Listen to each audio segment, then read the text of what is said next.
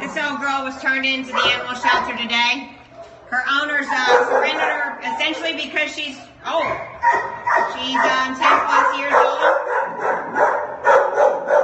She seems to have a few issues, obviously, but based on age. Her ears seem to have some trouble. They're very thick. Looks like there might be a little infection there. She definitely needs a visit at the vet's office so that we can get some more information. But once we have that information, we're going to need some help. It's okay, baby. We're going to need some help with her. Just moving around seems to be kind of difficult.